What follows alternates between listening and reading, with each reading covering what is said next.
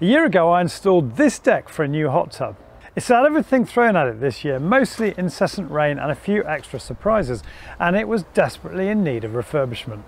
So in today's video I'm going to be showing you how I got it looking brand new again.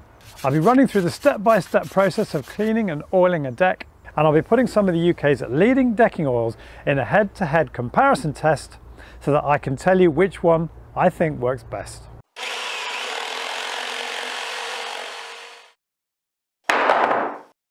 A quick plea before I start. I'm looking for ways to make this sustainable now that I'm doing it full time, and it's not always easy. Today, for example, I spent over £150 on oils and hardware for this video.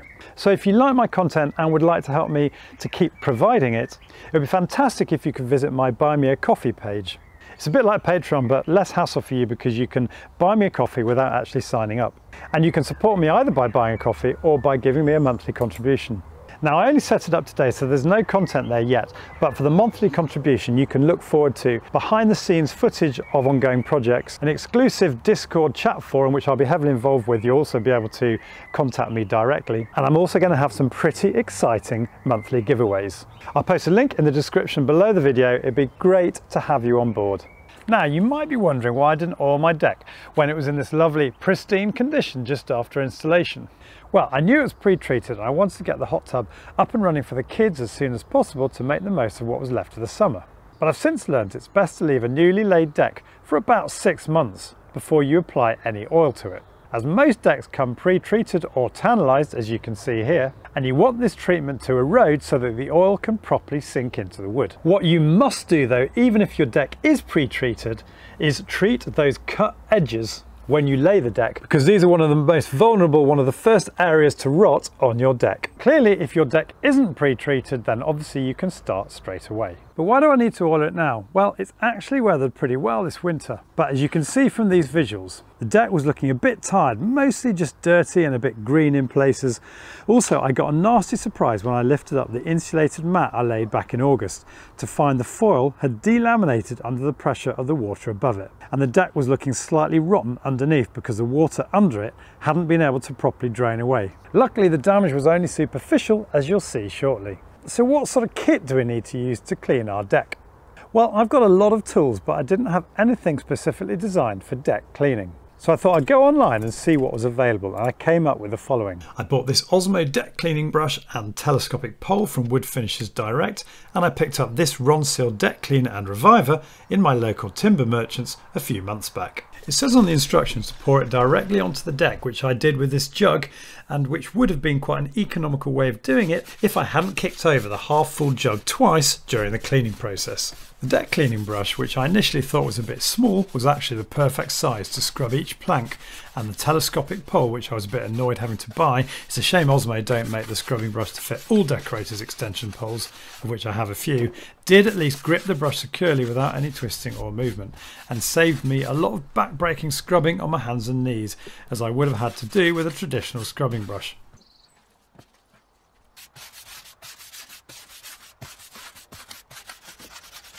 Where the foil was too well adhered to the deck, I used a decorator's knife to scrape it away. They say you're meant to scrub in the direction of the grain, but I didn't pay any attention to this as each board has been randomly laid, and it would have been a headache to work out the direction of each board. I was initially a bit sceptical about how well this detergent would work, particularly given the state of the deck below the tub, but I'd need to have been, and a combination of that and the brush had an almost instant impact, as you can clearly see from these visuals. Ronseal say to leave the reviver on for 15 to 20 minutes. How long you leave yours on will depend on the weather. So you can see it's already drying after 10-15 minutes. I've got to start pressure washing now. And so I worked in small sections, pressure washing off each section before moving on to clean the next. And when the deck was done and drying out, I went over a couple of areas again, which I'd evidently not quite cleaned thoroughly enough first time round. Let's have a quick chat about whether you should or shouldn't use a pressure washer to clean your deck.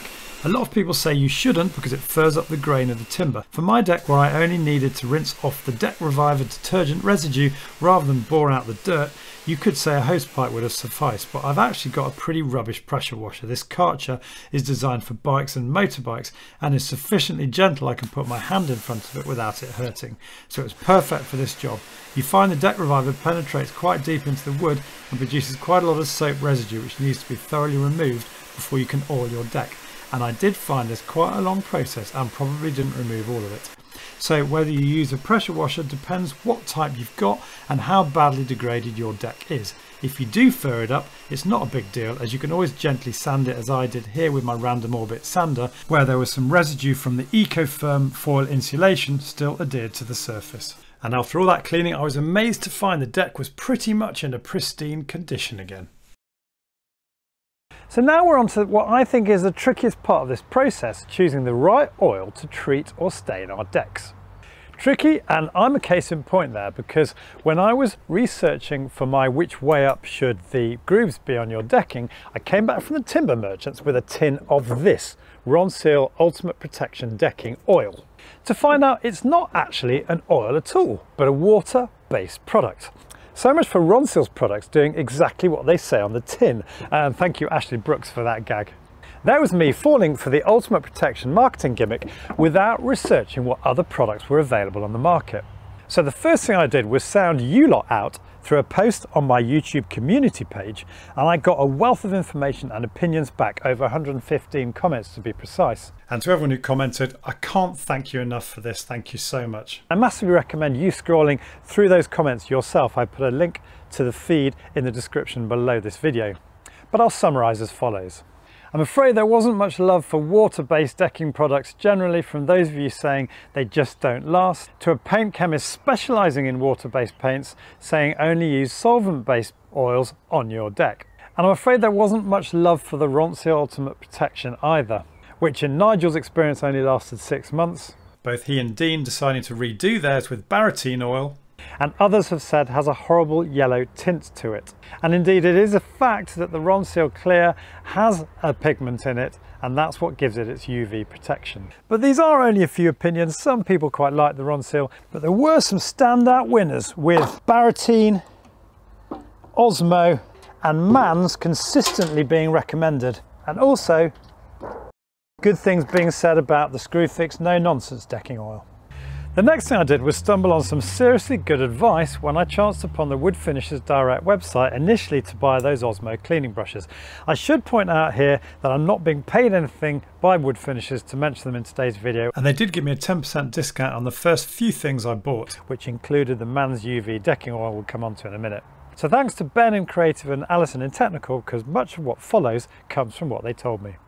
Whilst I can give you my thoughts today, ultimately what decking oil or stain you choose boils down to a very personal choice, based on the condition of your deck, whether you want an easy to complete maintenance that needs regularly redoing, or a more comprehensive one that you can apply and forget about for a few years.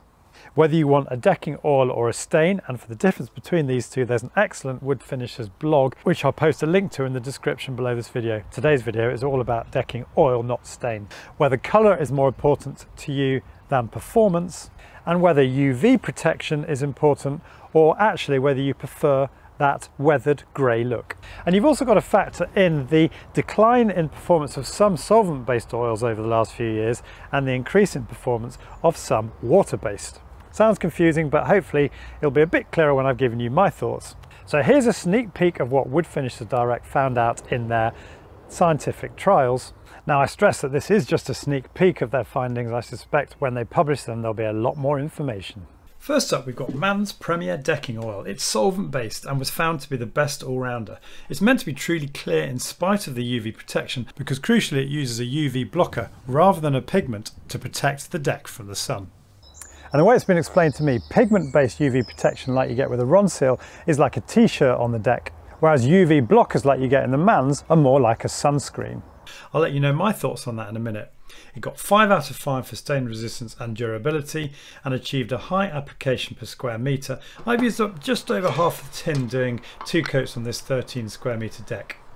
And it comes in a tin like Liberon and Osmo. Can't say it's ever really registered with me before, the significance of whether something either comes in a tin or a rectangular container like this. But actually it does make sense. You can only mix something like this by shaking it up. Whereas if you've got a tin, you can use funky tools like this cyclone stirrer, and the thought that's gone into that smacks to me of a superior product. Next we've got the Baratine, another solvent-based oil. It also offers UV protection, and like the Mans, that's UV blocking rather than pigment-based protection, and has marginally less performance than the Mans while still being a very high performer.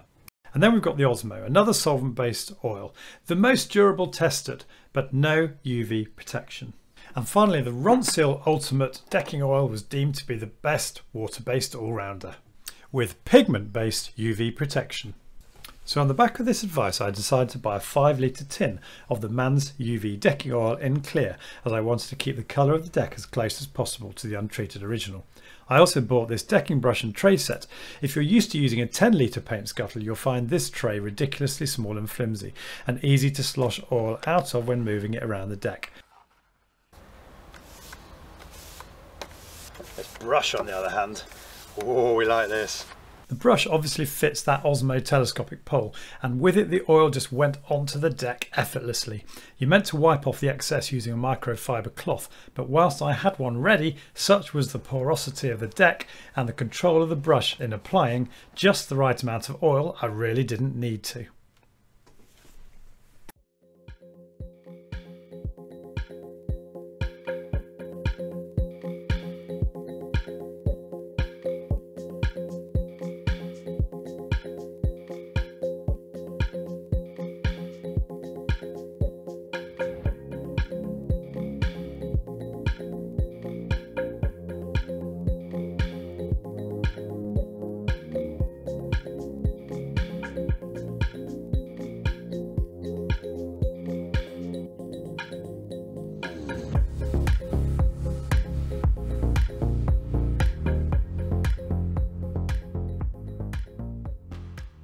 The deck was now looking pretty good, and with one coat on you could already see the benefits of the oil, with the rain the following day beading nicely on the surface, and a couple of days later, in a suitable break in the rain, I applied a second coat and in so doing completed the job. And the rain we've had since shows just how impregnable the deck now is. And I used this Osmo brush cleaner and thinner to clean the oil off the brushes. You'll find after a couple of days the oil and thinner separates, allowing you to recycle much of the thinners for next time. But has that UV blocker in the Mans affected the colour of what is basically meant to be a clear oil? In the same way as perhaps that Ronseal pigment-based UV protection has done, which might explain those comments you saw earlier on where people were complaining about the yellow tint on their Ronseal treated decks. Well, at first sight you can't deny that it does have a bit of a yellow tint, particularly when compared to my 2-year-old fence which has never been retreated. However, compare the piece of the deck that's been sat under the eaves of the garage but otherwise weathering, and the two look pretty similar. So I think it's fairer to say, rather than any pigment in the oil actually changing the colour of this deck, I think what the Mans oil has actually done is rejuvenate the colour that was originally in the deck before the sun got to it over the last year. Either way, I'm not bothered, because my primary concern is to make sure that the deck is well protected from the weather. I'm less worried about what colour it ends up and any other aesthetic considerations. But that's just my hunch. If you want a product that's actually been designed to revive a grey sun-damaged deck, check out the Osmo Gel or the Fidders Crystals, with the Fidders Crystals working out cheaper. So after spending a whopping £145 on these 5 decking oils, all in the name of research for you, my lovely subscribers, you have subscribed, haven't you? I thought I'd do a bit of a comparison between them.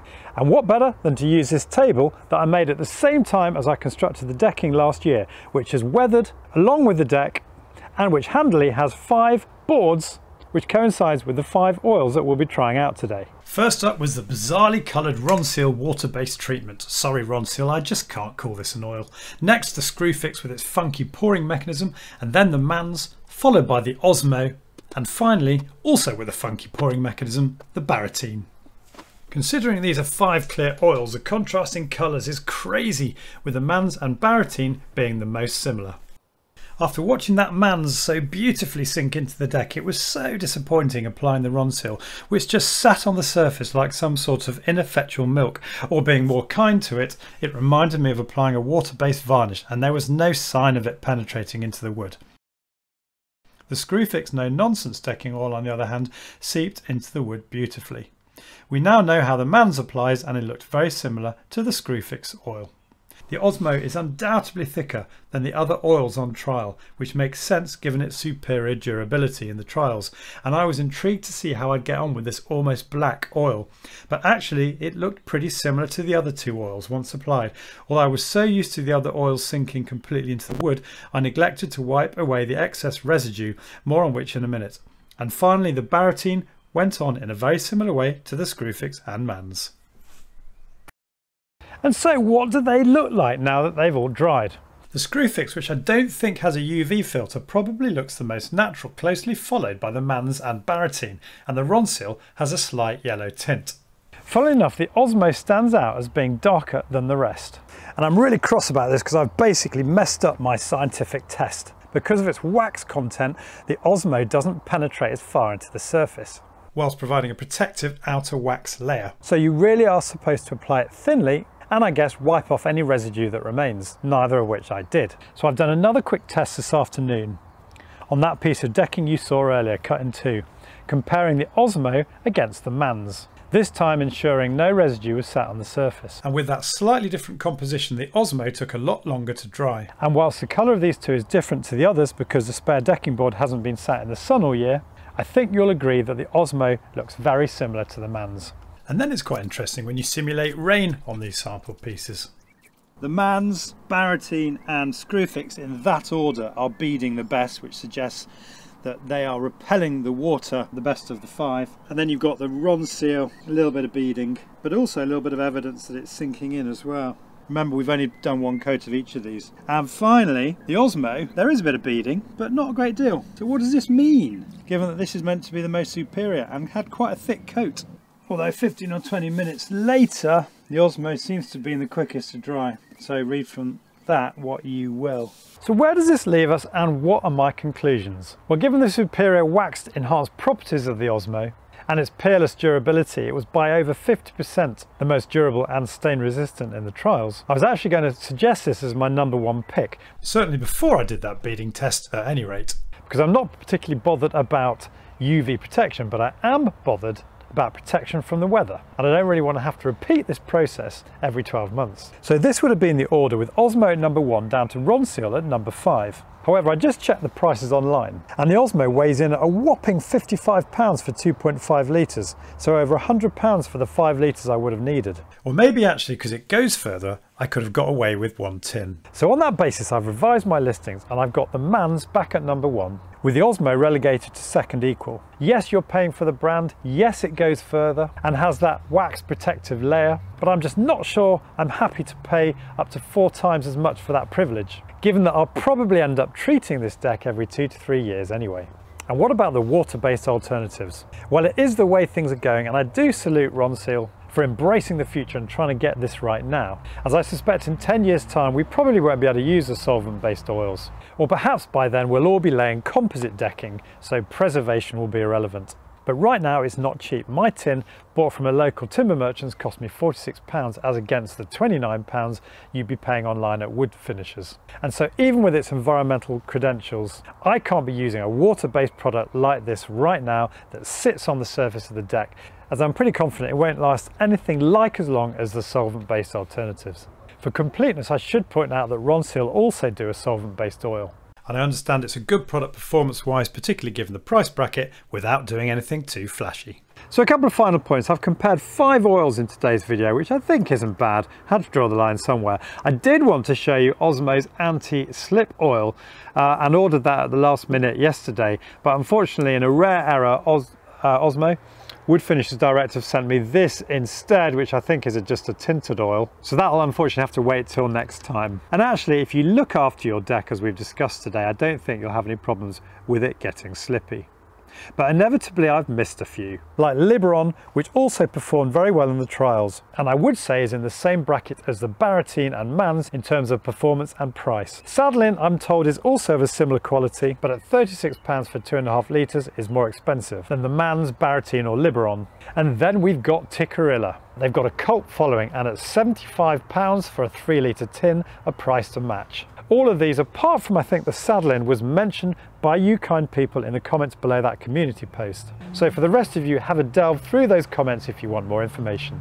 And a quick final point on ongoing maintenance. Regular sweeping, or in my case, generally use of that leaf blower to remove pollen, sap, dirt, bird feces, etc. is recommended, because if these things sit on the deck, when it rains, you'll have an ideal breeding ground for mold, mildew and other nasties to grow and feed on them. If you can, carry out a yearly clean and revive like I've done, topping up on the oil treatment if necessary. That's it for today. Thanks for watching. Don't forget, everything I've talked about today will be in the description below this video, where you can also access my Amazon store. You can access the description on your smartphone by clicking on the little arrow, and on your PC by clicking on the show more button. And finally, if you're new to my channel, it would mean so much to me to have you subscribe.